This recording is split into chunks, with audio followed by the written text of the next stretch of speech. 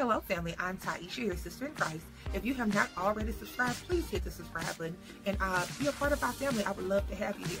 Once again, thank you for watching, and let's get ready for today's wonderful message.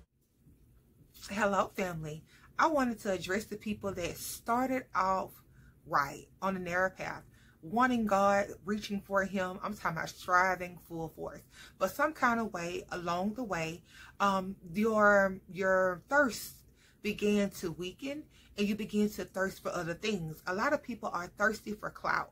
They're thirsty for being a celebrity. They're thirsty for being seen.